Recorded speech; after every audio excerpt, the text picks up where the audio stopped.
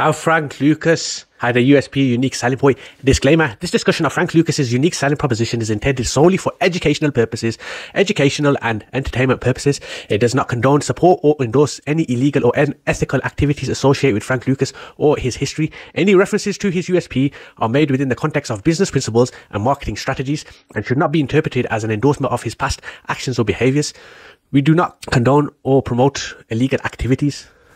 But before we discuss Frank Lucas's unique selling proposition within the drugs trade, let's run through a quick example of what is a unique selling proposition. Say, for example, we're selling apples in a marketplace full of apples. What's going to happen? Well, basically, there's a huge supply. There's increased competition, lower barrier to entry, which in effect leads to price wars and a complete saturation within the market. In the market full of apples, you want to distinguish yourself from others. Examples could be, for example, your apples are locally grown, organic and hand-picked to ensure the highest quality. You could also offer a unique variety of apples that are rare and not commonly found in other stores. Another USP could be offering apple varieties that cater to specific dietary needs like slow sugar or heirloom varieties. Basically anything that sets your apples apart from the competition and gives customers a reason to choose yours over others. That would be a unique selling point. Let's stop talking about apples now.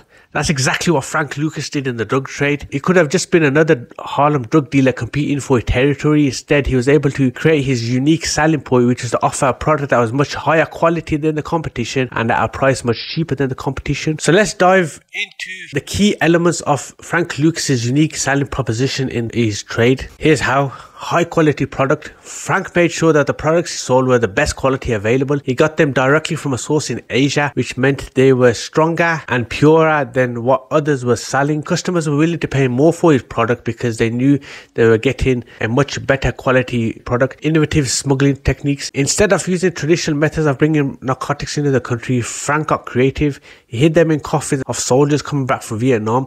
This sneaky approach helped him avoid getting caught and ensured a steady control over the supply chain. Frank didn't rely on the middleman. He controlled every step of the process, from getting the narcotics to distributing them. This meant he could ensure the quality and consistency of his product, giving him a competitive edge, reliability and trustworthiness. Even though Frank Lucas was operating in a legal drug trade, Frank built a reputation for reliability. People trusted him to deliver what they wanted when they wanted it. This trustworthiness helped him retain customers and expand his business. Personal branding. Frank presented himself as a successful businessman. Despite his illegal activities, he cultivated an image of power and sophistication, which attracted customers and made him stand out in a crowded drug market. Overall, Frank Lucas's unique selling proposition in the illegal drug trade was built on a combination of factors including high quality product, innovation, innovative techniques, vertical integration, reliability and branding. Despite the illicit nature of his business, he applied principles of entrepreneurship and marketing to establish himself as a dominant figure in the criminal underworld.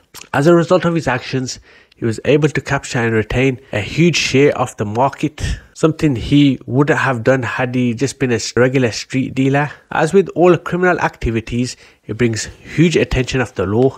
Frank Lucas was eventually convicted from his prominent position in the drug trade due to a combination of factors including increased law enforcement scrutiny. His product quality was also raised eyebrows as he was able to undercut his competition with a product of higher quality, particularly the efforts led by Detective Richie Roberts. They intensified their focus on bringing down Lucas's criminal empire. Ultimately, Lucas's downfall came as a result of his overconfidence and underestimation of the law enforcement's effort against him, leading to his arrest and subsequent conviction on drug trafficking charges.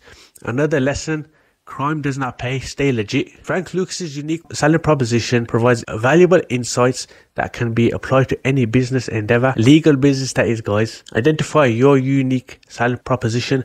Just as Frank Lucas differentiated himself by offering a high quality product and innovative techniques, businesses need to identify what makes them stand out from the competition. This could be a unique product feature, exceptional customer service, or maybe a more efficient process. You need to understand your market. Lucas recognized the demand for high quality drugs and tailored his offering accordingly. Similarly, businesses must understand their target market, needs, preferences, and pain points to develop a unique selling proposition to resonate with customers. So basically, you need to refine, niche down your product. If the examples in this video have helped you to better understand the unique proposition, then I'd really appreciate it if you subscribe to our YouTube channel, hit the bell notification, and I'll see you in the next one. Thank you.